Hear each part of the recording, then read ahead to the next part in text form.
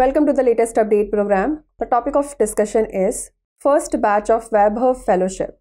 Union Minister for Science and Technology emphasized the crucial role of the Indian diaspora's scientific expertise in driving India's progress towards becoming a developed nation by 2047.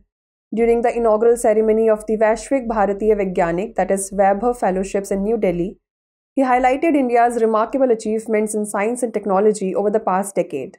He praised India's significant advancements in areas such as space economy, innovation, quantum missions, and biotechnology.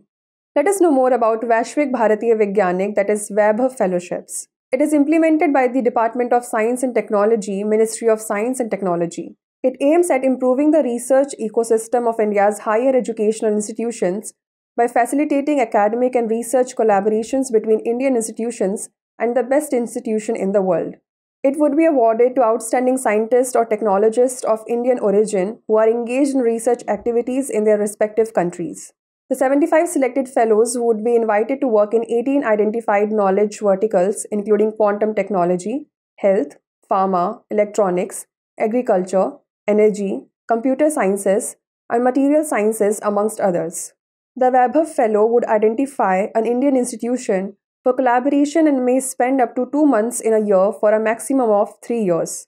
Fellowship would include fellowship grant, that is INR 4 lakh per month, international and domestic travel, accommodation, and contingencies.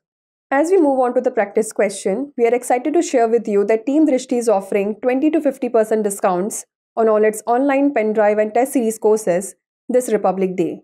To avail of this discount, click on the link given in the description below. Now is the time to test your knowledge. The question is, who are eligible for the VAIBHAV Fellowships?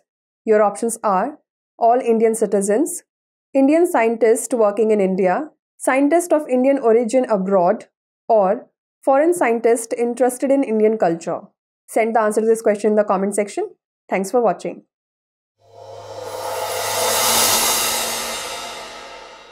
For more informative content, like, share and subscribe.